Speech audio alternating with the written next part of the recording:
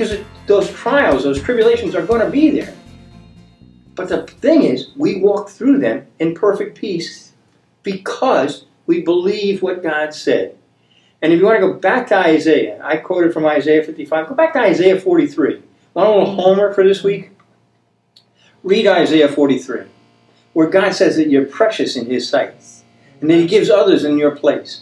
That if you go through the fire, you'll not be scorched and burned. If you go through the waters, you'll not drown. That's His word to you. And the question then boils down to, do you believe it? And if you believe it, you'll have perfect peace. And if you don't believe it, and I'm not saying it's not a matter of whether you go to church, it's not a matter of whether you tithe, it's not a matter of whether you dress properly on Sunday, it's a matter of whether you believe God's word, the pact that He has made with you, because that is peace. His pact, His pax, His pacem, it is His peace that comes through His word. Amen. Okay. No, I was just thinking about it. He is in control. He is in control. He is faithful. He never fails. No, that's why I read that verse. Understand. And this is, consistent with Scripture. Not one promise that He has promised has failed to come to pass.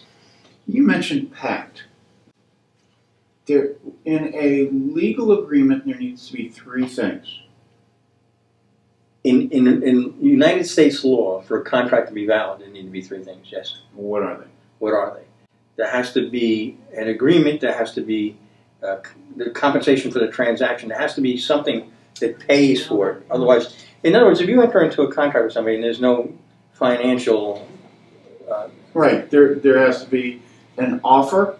Yeah, an acceptance. Acceptance and payment. And payment. And in this pact is what you're doing. Is a legal agreement is a pact.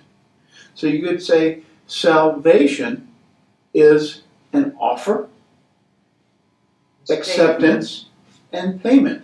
That payment on the cross. So the whole thing is the only way to get the peace that we're talking about is to accept the Prince of Peace dying on the cross. Absolutely. Mark brings up, that's a good point. I haven't said that in a long, long time. But that's exactly right. In law, that requires that to be a valid pact, to be a valid covenant, to be a valid contract. There has to be an offer, an acceptance, and payment.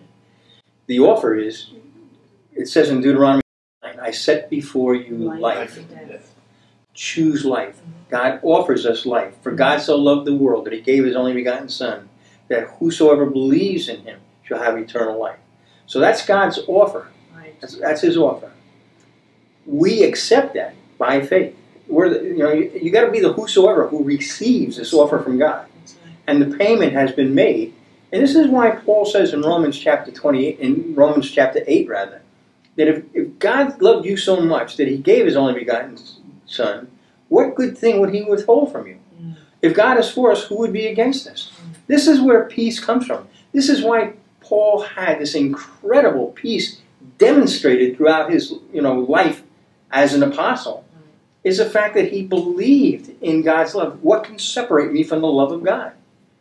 And this is how you get to know what that agreement is. Is in the Word. It's in the Word. You've got to read it. You've got to know what's in there. And overall, and I talked about this a little bit last week, one of the things, the evidence of a redeemed life, is you need to be feeding on His Word. Yes. Because that redeemed life is only nourished and sustained by God's Word. Man does not live by bread alone, but by every word that proceeds from the mouth of God. You know what? Bread and chocolate and steak and hamburgers and chicken, that may keep your flesh alive, but hoo-ha-hoo.